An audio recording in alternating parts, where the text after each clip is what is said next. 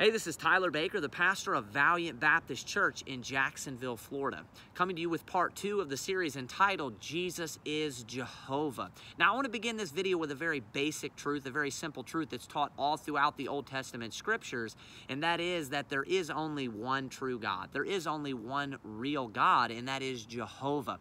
Even the Jews of Judaism will refer to this today, which is a different religion, of course, than biblical Christianity. And they will, as an Orthodox Jew, quote what they refer to as the Shema every day. And that is Deuteronomy 6:4 that says, "Hear, O Israel, the Lord our God is one Lord." So the Bible teaches that Jehovah is the one and only true God. He will oftentimes reference the gods of the nations round about, and he will refer to them as false gods because he is the one and only true God.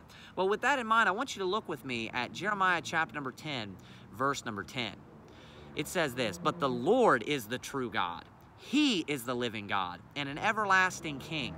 At his wrath the earth shall tremble, and the nations shall not be able to abide his indignation." Now, in the beginning of the verse there, it says this, "But the Lord is the true God." Lord there is in all caps, so we know that's talking about Jehovah. So it's saying that Jehovah is the true God. Notice it says the true God. That's the definite article saying that he is the only one, just one and only true God.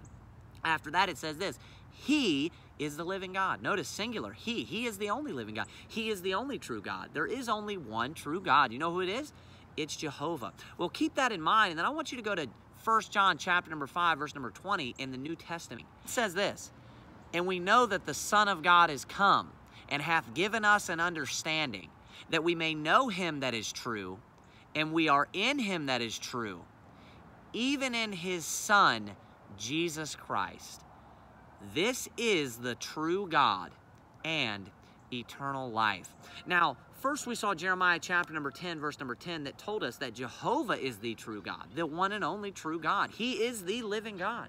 Now we get to the New Testament, and we have a very plain scripture that tells us that we are in him that is true, even in his Son, Jesus Christ. And then it says this, referring to Jesus, "This is the true God and eternal life." What does that mean? Well, it's very simple. It's very plain. Jesus is the true God, Jehovah, manifest in the flesh. This is a very plain truth that's taught by these two scriptures. You actually don't even need any scripture more than 1 John chapter number 5, verse number 20. You don't even need to compare it with Jeremiah chapter number 10, verse number 10, because we know that the Bible teaches that there is only one true God, and that is Jehovah. Therefore, Jesus is Jehovah manifest in the flesh. Another interesting thing about that verse quickly is that notice that it said in the Old Testament in Jeremiah 10:10 that Jehovah was the true God and he was the living God. Then here it says about Jesus that Jesus is the true God and eternal life, which makes perfect sense. There is only one true God, my friend, and it is Jesus Christ, who is Jehovah manifest in the flesh. God bless you and have a good day.